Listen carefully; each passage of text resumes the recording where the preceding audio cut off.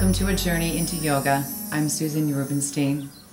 Today in yoga we'll be exploring moving from stillness.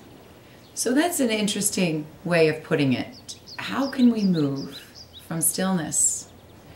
Well, it's finding a way to feel settled within your body, to find the breath, and to find the peace to be able to then move into a stretch, a pose, a moment. So we're going to explore today poses that allow us to stay in them for several breaths.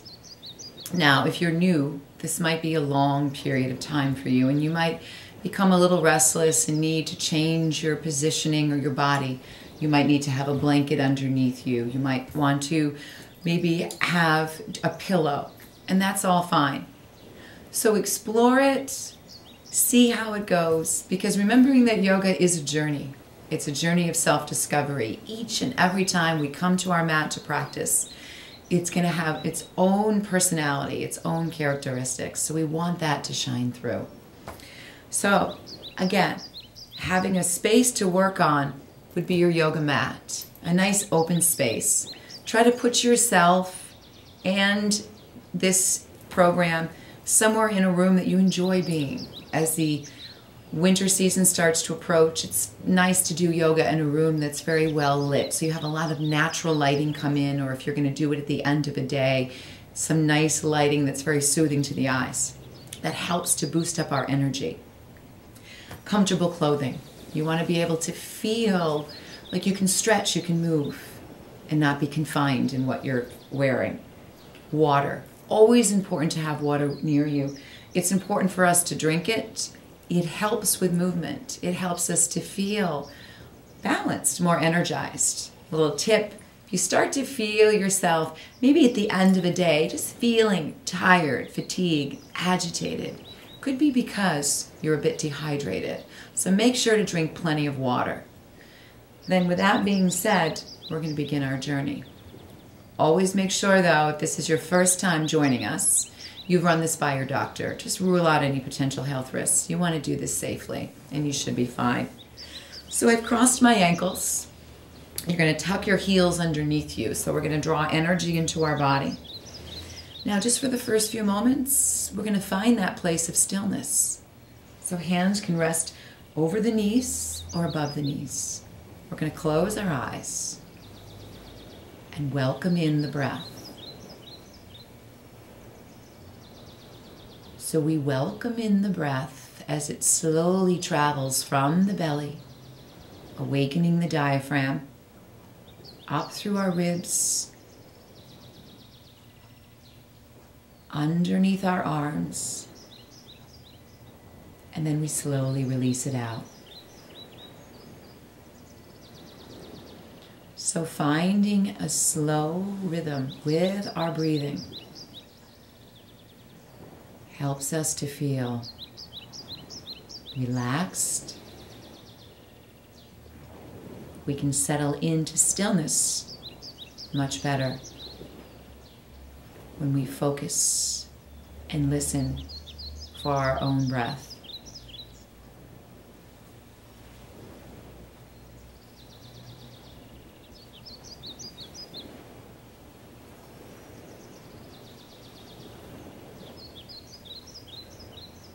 So as we are still in this seated pose, we do begin to feel the movement. Again, in our belly, maybe down into our hips, moving through our ribs, across our chest and under our arms. We might even notice how the shoulders float up and down.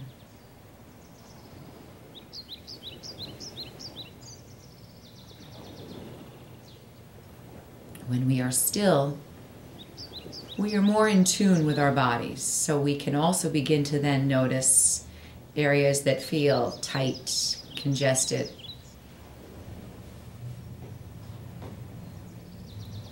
Now, I'm going to ask you just to open your eyes and carry the arms up.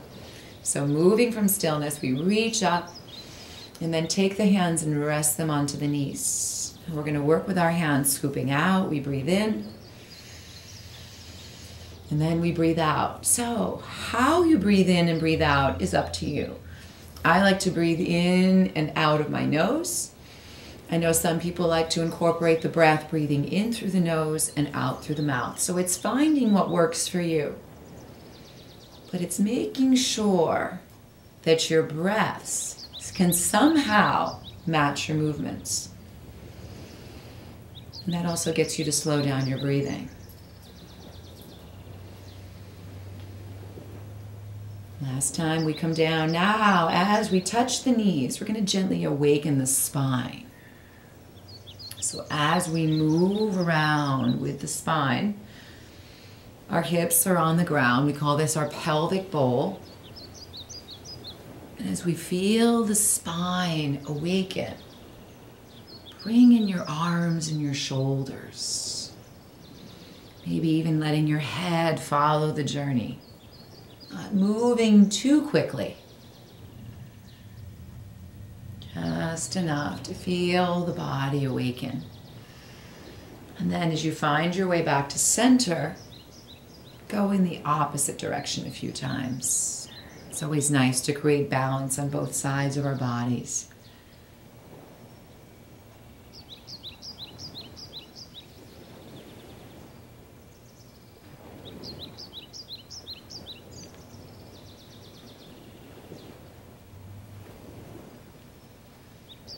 And then as we start to make our way back to the center, let's take our arms up, inhaling. Now, moving into a twist, we're going to turn. And as we do, we bring our hands down. We can look out, or we can then guide the chin over to the opposite side, letting the head relax back a bit, opening the side of the neck. Just noticing how that feels.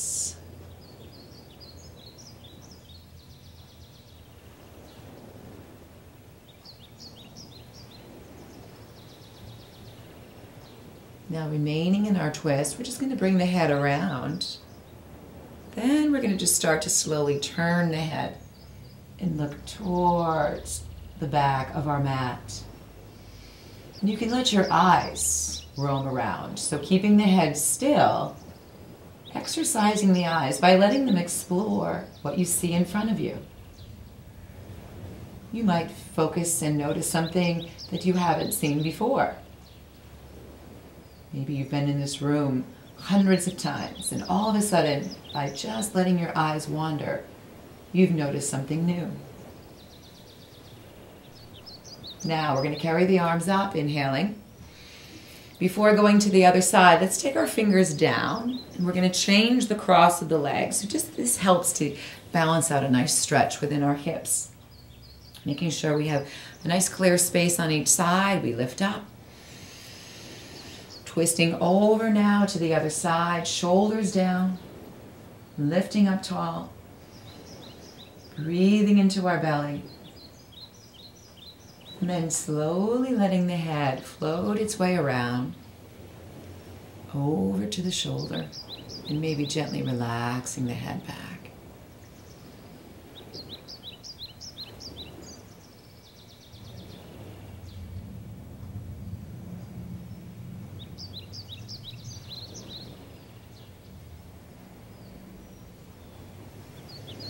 And then as we remain in the twist, we're just going to bring the head with us, moving it around, and then slowly turning, starting to gaze behind you, then letting your eyes wander, exploring the scenery.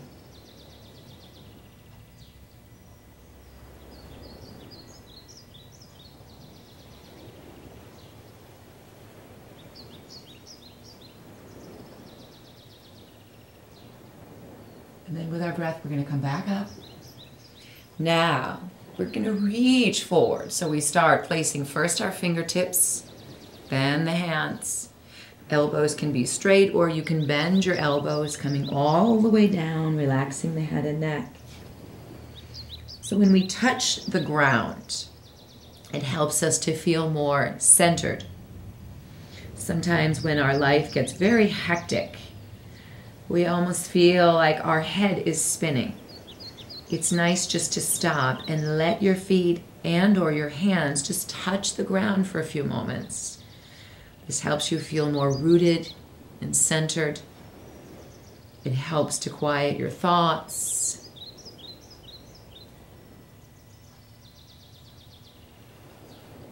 And then our fingers are going to slowly lift up again, lifting tall. We float to one side now for a deeper stretch through our side. So hand can reach out nice and long. For some, if you have the flexibility, elbow might come to the floor. So it's what works for you. Lift through the chest. And then what I like to do now is to open the chest by bringing the arm back and then letting the head find its way down, gazing towards my hand. And then we'll bring the arm back around, lifting up both arms, we inhale, and then taking ourselves over to the other side. As the hand touches the earth, we float over. Maybe we opt to bring the arm back, letting the head and neck relax.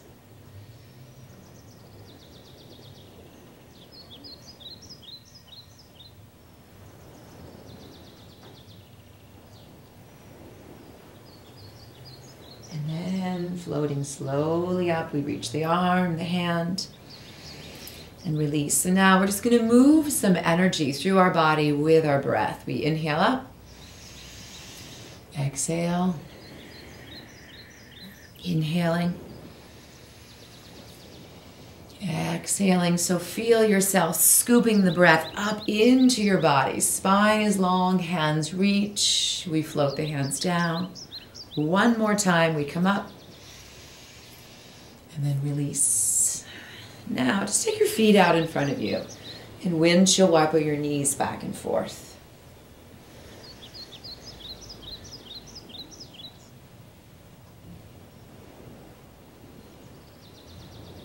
And then we're going to take our legs all the way out in front of us. So as they stretch out, now this is where it might be different from me to you.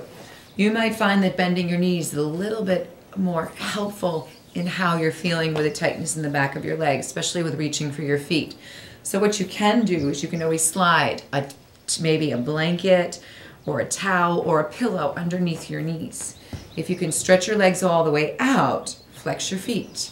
So either way, we're going to open up, inhale, lifting the ribs out tall and then carrying our spine forward. And as we take either the feet or the toes or the floor, just let your head find its way down.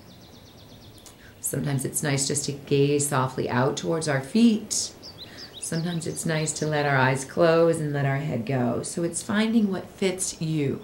So that knowing that yoga is a very personal experience, different on each person.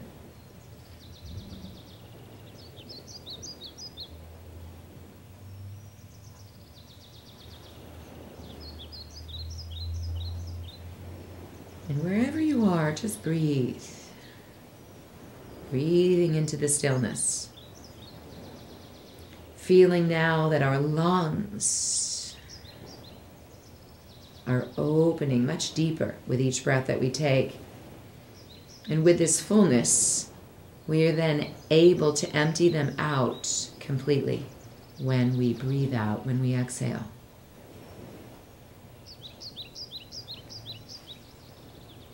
And now reaching up, hands down.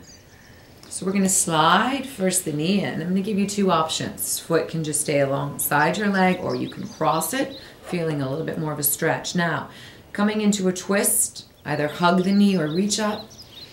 Elbow tucks right to the outside of that knee as we turn. So we want to breathe. Breathe deep once again into our belly and into our back, but our hand that's behind us gives us support so we can lift up nice and tall. And then just relax the expression on your face, softening your jaw. Relax your tongue. Observe your breathing. Sometimes it's nice to have a still practice, moving from quietness, calmness. And sometimes it's nice to have an active practice where there's more flow, standing poses.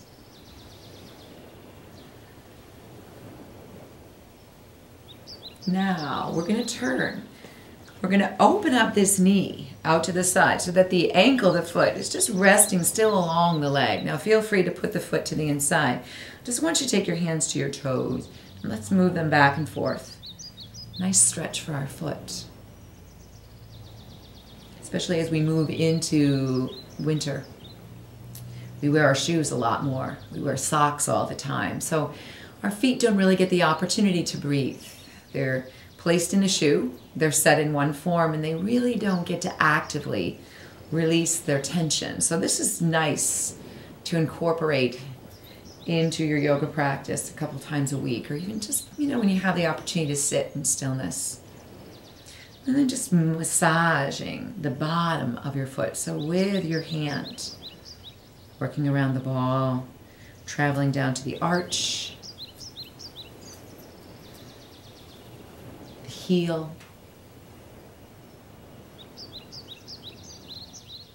and then as the leg is still, just relax the foot, reach up tall, and then if you can, reach out towards your foot. Otherwise, just bring your hands back by your hips and create some space.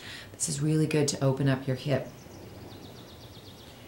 It's important to think about opening up through the hip socket so that we keep the hips moist. And what I mean by that is that the fluids of the body need to be able to flow freely. So yoga creates that flow. So we think of yoga as the flow of energy that moves the irrigation system through the body. So it's constantly taking those fluids and bringing them to the joints and helping us to stay where we're free from feeling stiff. We're able to move and to balance as well. That's an important thing. Now coming up, just going to have you scoop the leg up, rock it gently back and forth, maybe adding some circles for your hip.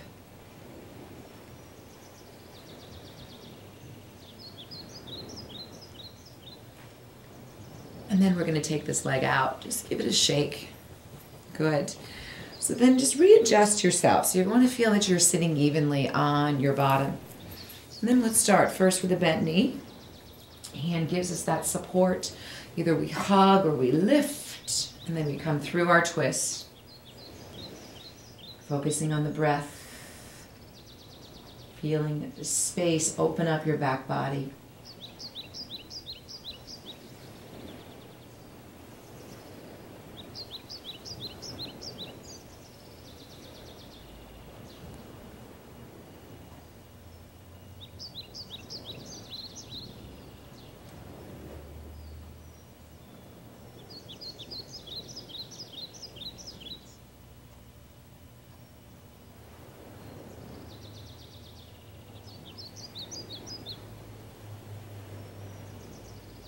As we're moving with our breath, take a deep breath through the spine, up as we turn, and then turning the knee out.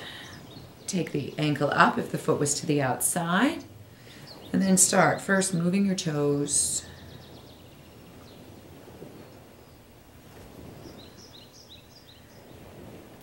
And then down into the balls of the feet.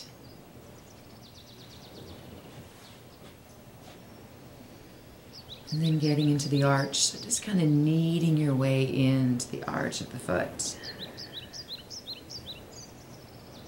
Yoga is also a wonderful way to massage the body. And then getting into the heel. So I'm on my feet a lot with teaching classes, so I always try to make it a priority at the end of a long day, is just to spend a few moments stretching and massaging out my feet. And then, as we just center ourselves, we reach up, Finding our way forward, now we explore this side of the hip. Each side will have its own personality. You'll notice different sensations. But one nice thing about yoga is that it teaches us to be able to be present when these sensations do arise. Just to be in the moment. And also understanding your edge. You don't always need to think about pushing hard and working too fast. And that's why this practice is nice. Just some slow, not too complicated yoga poses that we can do.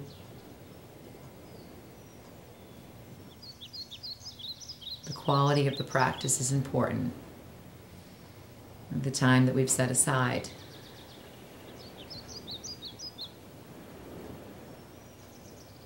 And then we start to come up. We're going to scoop this leg up, moving around through the hip. Rocking back and forth. And then let's take the bottoms of our feet together. So this is called cobbler pose. And this is really a wonderful way just to stretch out through the inner thighs and the hips. So all we need to do here is just bring the feet together. Rest your hands around your legs, drop the knees out. You can sit nice and tall. If you feel like you want to add a nice stretch to the sides of your neck, maybe drop the head to one side. Maybe draw the chin slightly forward, just to change the angle of the stretch within the neck.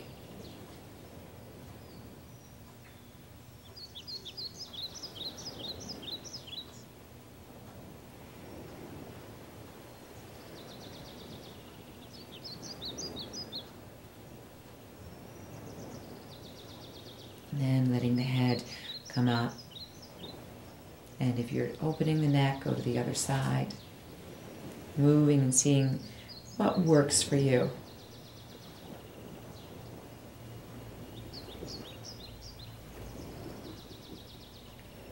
So whether you have 5 minutes or 15 minutes, it's nice just to sit quietly each day. And either doing a yoga practice with the poses or just sitting still and breathing. So we're going to bring the knees out and give them a shake. So just to make sure that we feel good, we're going to come around to our hands and knees. So again, you might find that being up on a pillow or a blanket is helpful. Set your hands out in front of you. We're just going to do some cat and dog stretches for our spine. You can do these movements with your breath. It just feels good to move the spine through flexion and extension. We've added twists today. And then it's always nice to find a flat back, neutral spine, and then start to work with rotation. So how we move our spine is really important. I remember hearing someone say, we are only as young as our spine is flexible. And I thought, you know, that rings true. It really does.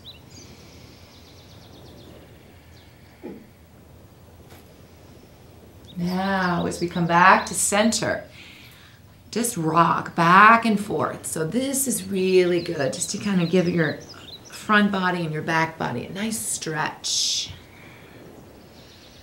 And if you want to stretch the bottoms of your feet again, tuck those toes under.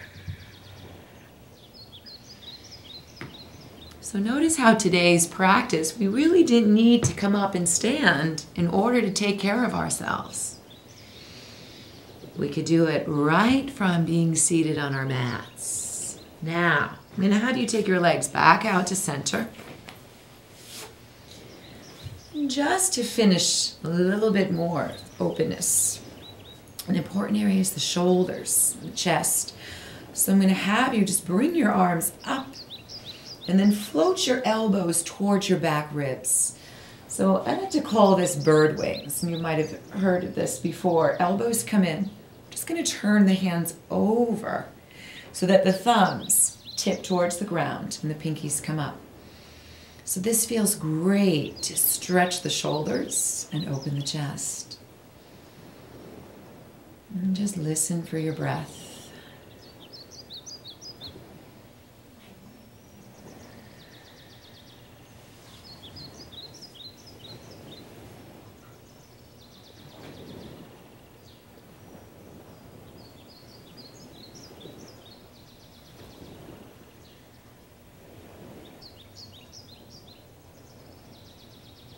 And then let your arms come up, inhaling. And then exhaling. Inhaling. Let's reach forward again. Exhaling. Another round through rotation. Just floating the hands around. Bringing them back. Turning your hands over, coming up. Releasing. Moving side to side again. And just feeling the flexibility in our body. And then coming back into stillness. So let's return our hands against our knees. Now it's nice also, whether it's at the end of your yoga practice or somewhere in your day's journey, just to sit quietly with yourself and focus on just you. Breathing with the breath, connecting with the body, and stilling the mind. So that's what the gift of yoga brings, is the opportunity to bring together the body, the mind, and breath in harmony. So I hope you've experienced some of that today. And as we move towards the end of our practice, you can choose to stay seated or lie down. But I want to thank you for your time, for sharing your yoga practice with me. And until I see you again, have a wonderful journey. Thank you.